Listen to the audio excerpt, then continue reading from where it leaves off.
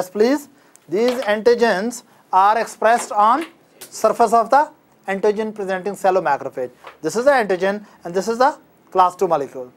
Now macrophage through the tissue fluid will drain into lymph nodes through the lymphatics. In the lymph node it will go to different T cells.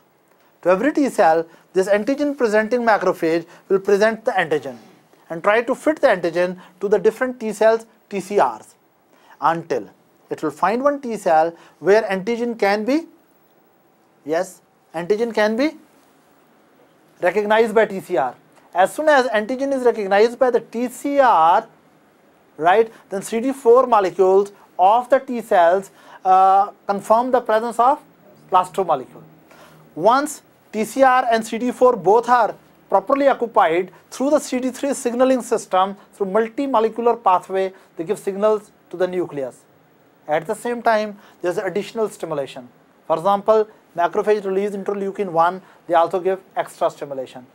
Moreover, especially B7 from the macrophage interact with the CD28 of the T cell, and that also gives signal to the nucleus.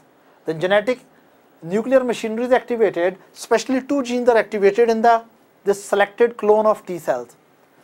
Number one, the gene which lead to secretion of interleukin 2 molecule, and number two, gene which lead to expression of interleukin 2 receptors. So secreted interleukin 2 molecule act on the same cell's receptor. It's like autostimulation. Even cells can do autostimulation, right? So this autostimulatory pathway is called autocrine pathway.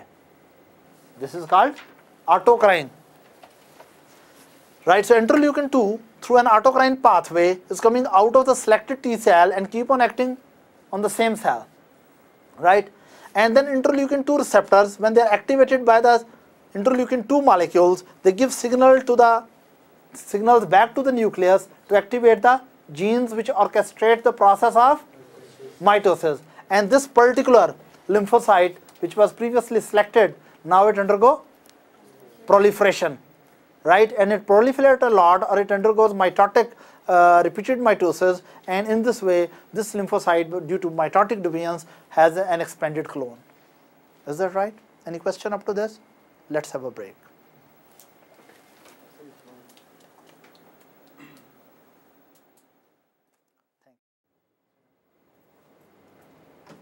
Now, up to now we have just discussed how the macrophage take the antigen, process the antigen with class 2 molecule, then present the antigen along with the class 2 molecules to appropriate T cell. Appropriate T cell is a T cell which has such TCR which could recognize this specific antigen, and this T cell has CD4 molecule which will confirm that class 2 molecule is present with the antigen or not. Once TCR and CD4 are properly occupied, they stimulate CD3 molecule, which through multiple molecules give signals to the nucleus of the T cell.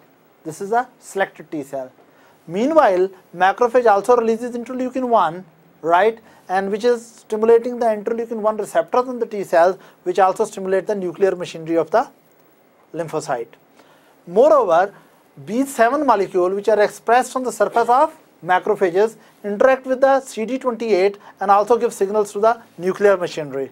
This is called the first signal and this is called the second signal, or we call this is primary stimulation of T cell and this one is co-stimulation of the T cell. Once a T cell has been properly selected and properly co-stimulated, then multiple genes are activated within the T cells. First of all, the group of gene which is activated, they are concerned with interleukin 2. One gene start making such messenger RNA which will be translated into interleukin 2, and these interleukin 2 molecules are thrown out of the T lymphocyte. But at the same time, another gene is expressed, and that gives order to make such proteins which are actually interleukin 2 receptors. So interleukin 2 receptors are also, these receptors are also expressed on the surface of this selected T cell. So interleukin 2 which is secreted auto-act in an autocrine fashion on the interleukin 2 receptors, which give signal to the nuclear machinery back, and then nuclear machinery activate mitotic mechanisms, and this selected lymphocyte repeatedly undergo mitotic signals and mitotic activity, and it makes clonal expansion. Is that right? Let's stop the story here. We talk about now another, for a while we'll stop the story here. We'll link the story, first story with the second story later. Now we start the second story. Have you heard of the B lymphocytes? Right? Let's see meanwhile how the B lymphocytes are activated. Right? Do you remember your irresponsible friend neutrophil? What it was doing? It was taking the antigens and throwing into circulation, though not into tissue fluid, and those free antigens through the tissue fluid passing through the lymphatics were going to the lymph node. Even free antigens are not wasted. B cells love to react with free antigens. Now let's see. What are B lymphocytes? B lymphocytes are those lymphocytes which mature into bursa fabriceus in the bird or equivalent of bursa fabriceus in human. In human beings, equivalent organ for bursa fabriceus is our bone marrow. So B lymphocytes mature into bone marrow, then they come into circulation, and some of them settle into lymph nodes. Now let's suppose these are 5 B lymphocytes. 1, 2, 3, 4 and 5. These are 5 different B lymphocytes. Now listen carefully. Every B cell is genetically pre-programmed to produce a unique type of antibody against only a unique antigen. Again, listen carefully. It's worth revising. Every B cell is genetically pre-programmed to produce a unique type of antibody which will only act with a specific type of antigen. It means that different B cells, B lymphocytes are pre-programmed for the producing antibodies against same antigens or different antigens. Again, listen, you are confused. Listen. For example, there are, okay, come here. This is our lymphocyte. Just you also come. I need 4, 5 B lymphocyte. This is 1 B lymphocyte. This is second B lymphocyte. There's a third lymphocyte, B lymphocyte, and here is, yes, you go there. This is 5. These are 5 B lymphocytes. Now, what every lymphocyte is doing? Every lymphocyte is expressing the sample of the antibody which it can make. Don't look at my head, it's bad. Look at my hand. Right? Now, actually, every B cell is pre-programmed. The nuclear machinery of this cell is already pre-programmed to make a unique type of antibody. Nuclear machinery of this B cell is pre-programmed to make a different type of antibody.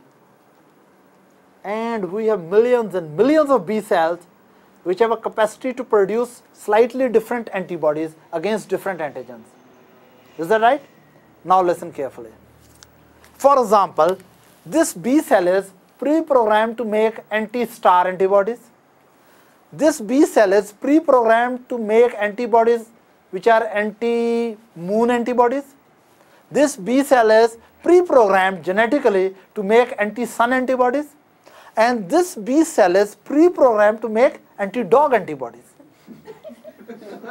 Is that right? If dog never comes, this B cell will never work. But if dog again and again comes, it will make again and again anti-dog antibodies. You understand what I really mean by this? Different B cells are pre-programmed to